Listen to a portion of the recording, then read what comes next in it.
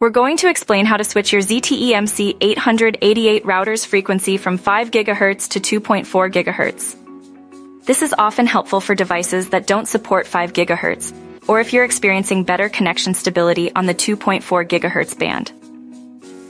Remember that the exact steps might vary slightly depending on your router's firmware version, but the general process should be similar. 1. Accessing the router's interface. First, you need to access your router's configuration interface. Open a web browser on a device connected to your ZTE MC888 router. In the address bar, type your router's IP address.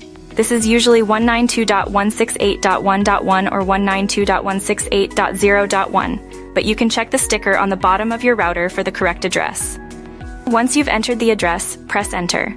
You'll then be prompted to log in. Use the username and password found on the same sticker. The default is often admin for both. 2. Finding the Wi-Fi settings. Once logged in, navigate through the router's menu to find the Wi-Fi settings. This is usually under a section named Wireless, Wi-Fi, or something similar.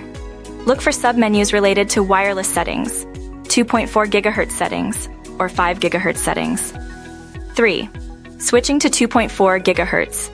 Your router likely has separate settings for the 2.4 GHz and 5 GHz bands. You might see two separate network names, SSIDs, listed, one for each band. To prioritize or solely use the 2.4 GHz band, you'll need to find the option to enable or disable each band. There will often be a checkbox or a drop-down menu that lets you enable or disable the 5 GHz band. Simply disable the 5 GHz network. If you only see a single network name, it means your router is configured to broadcast a combined network, meaning it's simultaneously broadcasting both frequencies under one name. You might need to look for a setting that allows you to choose which band is preferred or to disable band steering, which automatically assigns clients to the best band. You can try changing the 5 GHz name and disabling it that way. Some routers allow you to set the network name, SSID, and password individually for each frequency band. 4. Saving changes. Once you've disabled the 5 GHz network or configured it to your preference, make sure to save your changes. There's usually a Save, Apply, or Submit button to confirm your settings. 5. Reconnecting your devices. After saving, your devices might need to reconnect to the 2.4 GHz Wi-Fi network.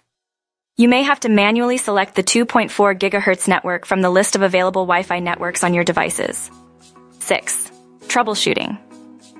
If you're still having trouble connecting or your internet speed is slow after making these changes, try restarting your router. You can do this by unplugging it from the power outlet for 30 seconds and then plugging it back in. If problems persist, consult your router's manual or contact your internet service provider for further assistance.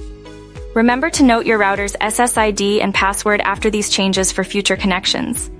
Remember, these steps are a general guide. The specific location and naming of these settings may vary slightly depending on your router's firmware version. Refer to your ZTE MC888's user manual for the most precise instructions.